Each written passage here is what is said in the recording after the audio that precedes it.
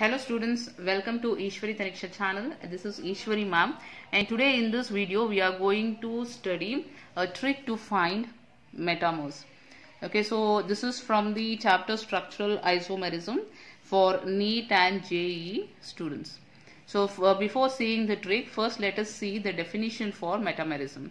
So metamerism arises due to difference in the nature of alkyl group present on a polyvalent functional group. So you should know what is this polyvalent functional group.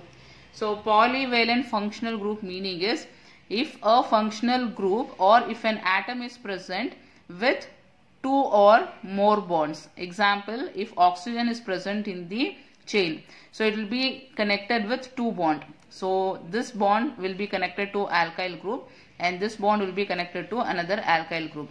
So here oxygen is called as polyvalent atom. Polyvalent atom. So why it is called as polyvalent atom? Because it is connected with two bonds. So polyvalent atom should have two bonds or more than two bonds. So that is the meaning of polyvalent functional group. Polyvalent functional group means it should be connected by two or more bonds. Two or more number of bonds.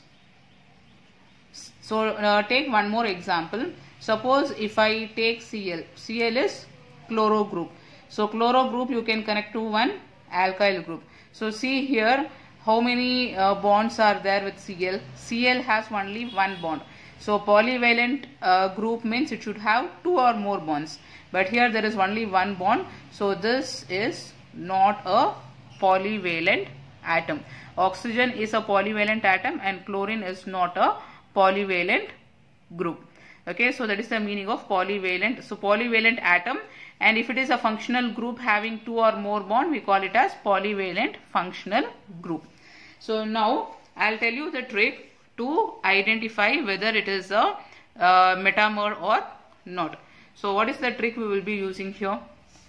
So this is the trick. So the trick is first find whether polyvalent group is present in the molecule or not.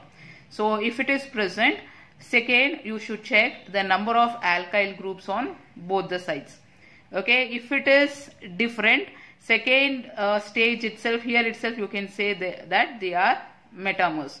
Suppose if this is same, only then you will go to the third step. So in the third step, PV is polyvalent group. So polyvalent group, the bonds you should see to which atom it is attached. Through this bond to which atom it is attached, through this bond to which atom it is attached. So that we are going to check. So using this trick, in 1 minute we will be able to identify whether the given molecule is a metamer or not. So let us take few examples and then check whether they are metamers or not. So this is the first example. So let us check this trick for the first molecule. So here, which is the polyvalent atom? So here this will be the polyvalent atom sulfur. So if sulfur is present, we call them as thioether. So this is a thioether. So on both the sides you see alkyl groups. So here this is alkyl group and this is alkyl group. So first condition, polyvalent group is present. Yes, it is present. Second, number of alkyl group should be different. So let us see here alkyl group. Here it is 1, 2. So 2 alkyl groups are there. Here 1, 2, 2 alkyl groups are there. And see here polyvalent atom, and this is the alkyl group 1, and this side 1, 2, 3. So whether the alkyl groups are same in both the molecule, here it is 2 and 2 and here it is 1 and 3. So they are different. Alkyl group numbers are different. Therefore in this position itself we can say that they are metamers. So here we can write 1 and 2 are metamers. Now let us check with the second molecule. This is the second molecule, and you can see C double bond OO. So this is a ester functional group. So this is the ester group, and here this is the ester group. So we identified polyvalent functional group. So polyvalent functional group is present. Second, number of alkyl groups. So we need to check the number of alkyl groups on both the sides. So here this is the alkyl group 1, 2, 2 carbon. So this is the alkyl group 1 carbon. Here this is the alkyl group 1 carbon. This is the alkyl group. How many carbons? 1, 2. So whether it is different or same, we need to check. Here it is 2 carbon 1 carbon. Here also 2 carbon 1 carbon. They are same. So here the number of functional groups are same. So if it is same, only then we are going for the third step. What is that? We need to check the bonds of the polyvalent functional group. So now check the bond. So this is the polyvalent group. See the bond. So this is the bond. Okay, oxygen is connected to methyl group, and here oxygen is connected to ethyl group. Is it different? See once again, oxygen is connected to methyl group. This is methyl group. And here oxygen is connected to ethyl group. So connection is different here. So O is connected to methyl and O is connected to ethyl. They are different. Therefore they are metamers. So here we can write 1 and 2 are metamers.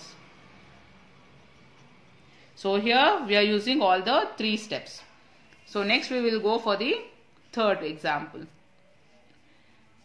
So first identify the polyvalent functional group. So NH, and here NH, and count the alkyl group on both the sides. So here it is 1, 2, 2 carbon, and here it is 1, 2, 2 carbon. So here you check 1 carbon, and here it is 1, 2, 3, 3 carbons. So 2 and 2 in this molecule, and here 1 and 3 in this molecule. So second step itself you will get the answer. Number of alkyl groups are different. So in these 2 molecules it is different, isn't it? Here 2, 2, and here it is 1 and 3. So they are different. So therefore we can say there is no need to check the third point here. Second point itself we are getting it as different. Only here if you get same, then only we are going for the third point. So here we can write 1 and 2 are metamers. So next coming to the fourth example. So fourth example is a ketone. C double bond O is a ketone. So students, this I'll give for you to work it out. So check whether they are metamers or not.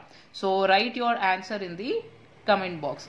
Okay, so stay happy students. Have a good day. Bye. I'll meet you in the next video. Bye bye.